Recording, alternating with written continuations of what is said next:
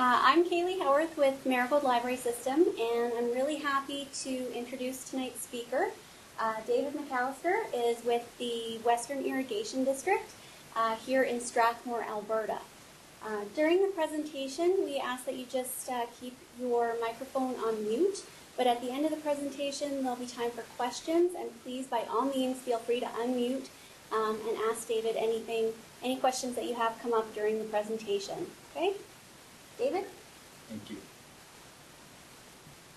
Thank you, Kaylee. This is Dave McAllister calling, and appreciate everybody coming out tonight, and appreciate the interest in irrigation, what we do, and could just switch it over to the presentation now. What we're going to be reviewing is the Western Irrigation District and irrigation in Alberta. So the Western Irrigation District, our history, our past, present, and future, and then what the role of irrigation in Alberta is, and what some of the dynamics are around that.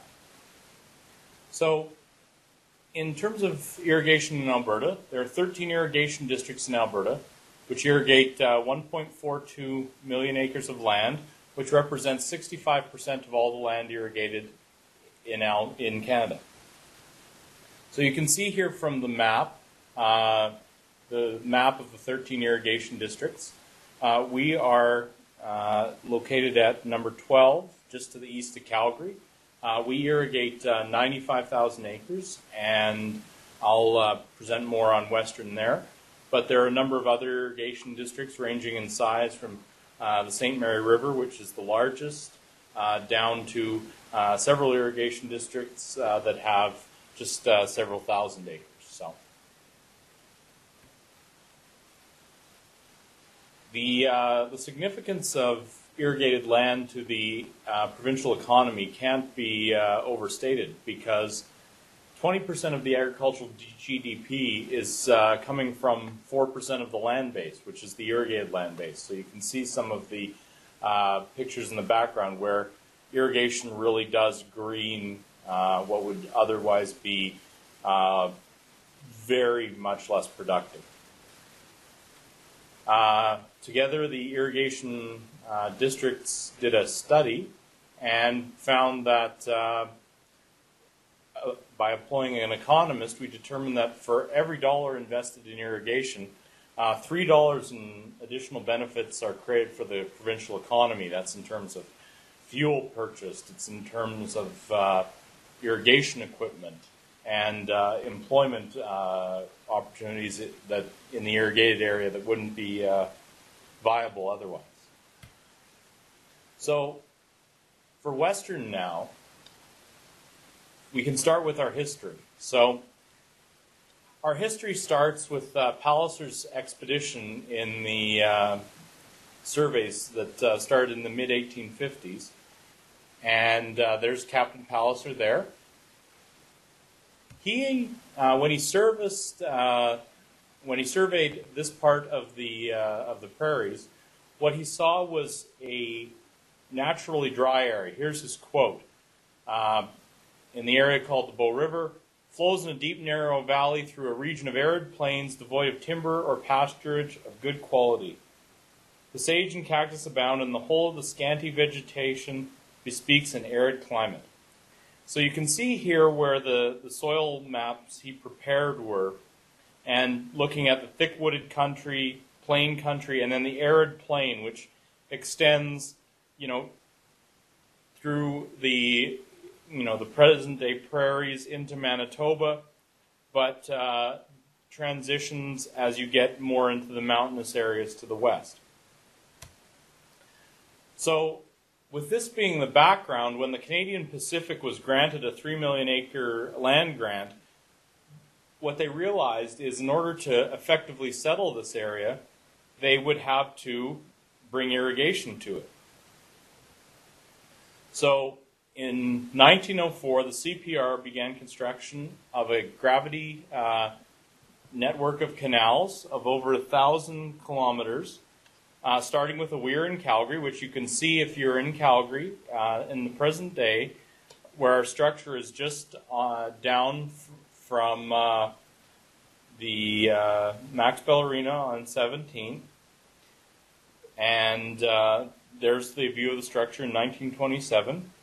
That's our diversion structure. And it proceeded to the east to reservoir number 1. And I always ask this question when I present. And the answer to this question is, if you've ever been to Chestermere Lake, reservoir number 1 is actually what's now known as Chestermere Lake. And Chestermere Lake is owned by the WID.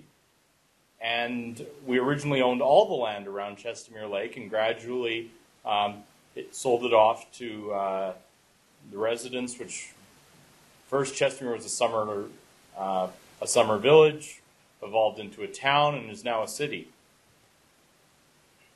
So after the land had been sold and to farmers and settled, the CPR did continue to own and operate the canal network until 1944, when it began looking at its operations and deciding that it wanted to be a railway company and not maintain the canal network anymore. At that time, there had been discussion whether the canal network would be closed, what would be done, but a group of local farmers decided to assume ownership of the canal, and the Western Irrigation District was formed in 1944. So we're going to be celebrating our 75th anniversary in 2019, and this is a picture of the early board of the WID at the time of its formation. So when I do this presentation, I always like to review the that was then and this is now in terms of irrigation. So what we see on the left is early flood irrigation. You know, flood irrigation is still used today in many cases. It is about 30% efficient when modeled by Alberta Agriculture. And on the right, we have an irrigation pivot, which, you know, the highest developed, most efficient low-pressure pivot systems these days are around 84 or 85% efficient. So that's showing how, and we'll see it even more so later on, how we're able to grow as much or more food with less water. And the story of irrigation in this province has been increases in efficiency driving increases in food production over the last, you know, over 100 years since the system was first opened. Again, looking at installation of some of our early canals on the left with, you know, horses and men, and now contrasted with the situation of the present day where you see a large pipeline project where we're installing large diameter pipe and completely underground for the increased efficiency with, you know, reductions in seepage, reductions in evaporation, so much more water efficient. And then no pass-by water, so in a closed pipeline, water is stored until it's needed. So even more efficiency that way. Compared to a canal where, unless you had storage along the way, it would go out the far end and be spilled out the end of the system without being used. So the way we deliver water now is even more efficient than it was then. So as I said, the history of the WID, contrasting what we see at the city of Chestermere there on the left, more original, and then, you know, the build out that we've seen today and even anticipated in the future around the lake. So that's the history of the WID, and in our current operations, this is the extent of our district. So on the west side, you can see the number 24. That's the city of Chestermere, where that's located. We range from Chestermere in the west of our district to Cluny in the east. From the south, we pretty much deliver down to Carsland. And at the north, we go about as far as Irricana. Now, we don't just service agricultural delivery, although that's our primary, primary kind of customers we service. We deliver to 95,000 acres of farm, a number of livestock delivery customers, but we also have commercial conveyance. So we convey to power plants for cooling of systems. We provide all the water that's delivered to the Cross Iron Mill Mall in Balzac to the north of Calgary. And on the far east side, we deliver raw water to a number of municipalities, which is then processed and treated to deliver potable water to those same communities. So the picture on the right side of the presentation is our raw water reservoir that has been constructed, where we deliver to Wheatland County, and then it's taken to the communities of Gleason, Standard, and Rockyford. So the future of the WID in terms of water quality is, as you can see from the map, we're downstream. We're immediately downstream of significant urban development now and significant future urban development, which will generate a substantial amount of stormwater, which has a significant impact to our system if not mitigated. So the stormwater is of a lower quality than the irrigation water, and that would have substantial impact if it were allowed to run into our system. However, we've taken a number of steps to reduce this. So one case, what we're doing is we're going to be taking stormwater from a number of areas on the east side of Calgary, in Rocky County, in the city of Chestermere, town of Strathmore, and Wheatland County, and we'll be capturing that water, directing it into a system of parallel conveyance. So we're going to construct a canal in our existing right-of-way, put that stormwater into that canal so it never mixes with the primary irrigation water, and then we maintain the quality, and yet the municipalities can develop. So the municipalities are actually contributing the majority of, 100% of the funding for this project, and we're contributing use of our right-of-ways, therefore preserving our water quality. Another aspect of our future is growing more food with less water. Irrigation districts as a whole have gotten 30% more efficient in the last 15 years. So with the same amount of water, we're growing 30% more food.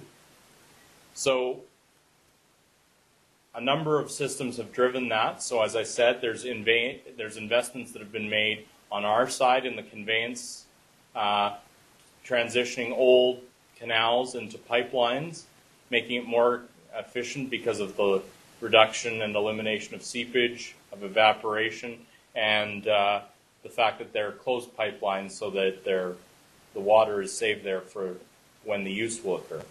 On farm, we've seen investments in low-pressure pivots by our farmers. We've even had an efficiency program where we've matched provincial grant funding for conversion of high-pressure to low-pressure pivots.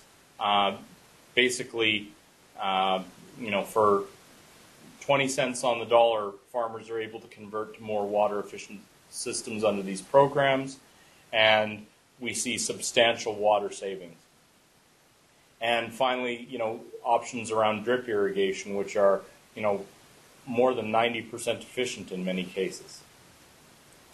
So here's an example of the transition in terms of investment in on-farm systems over time.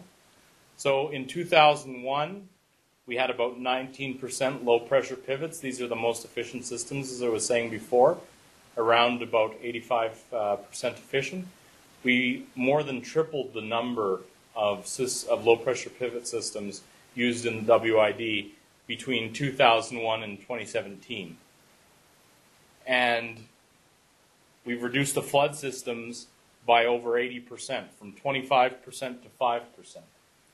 And flood, as I said, is about 30% efficient. So you can see how over time we've managed to significantly increase the efficiency with which our irrigators irrigate on farm, and then we deliver through our conveyance system. So here's an example of that. Pipeline construction, replacing an old canal with the pipe there. So obviously we, depending on the amount of irrigation occurring in a particular area, that determines the capacity that we need. At a certain point, it becomes, when we're dealing with high flows, it becomes more economical to rehabilitate the canal. But for the smaller flows, we can typically accommodate those with pipe quite well. So to conclude, we've got the WID has a proud history. 75 years of serving the communities that we provide service to, delivering water to farms, and really creating benefits for the communities we serve. You know, our current operations, we've taken a number of steps, and you can see how they've transitioned over time to be more efficient, growing more food with less water. And in the future, we're looking at opportunities that will mean we're delivering higher quality water more efficiently to potentially a greater number of acres as we save water and make more water available under our existing licenses as we're more efficient. So there's quite a bit of opportunity in the district going forward, and it is all for the benefit of our irrigators and the communities we serve. So glad to take any questions on any aspect of the presentation, and again, appreciate your invitation to come here and address you, and you're coming out tonight. So thank you. Any questions? Okay. Well, if there aren't any questions, I do appreciate your coming out tonight, and I do have my contact information available on the Irrigation District website, so if there are any questions that you think of after the presentation, please don't hesitate to get in touch with me. What's the address again? It's www.wid.net. And so if there are any questions that you have, please let me know. Thanks so much.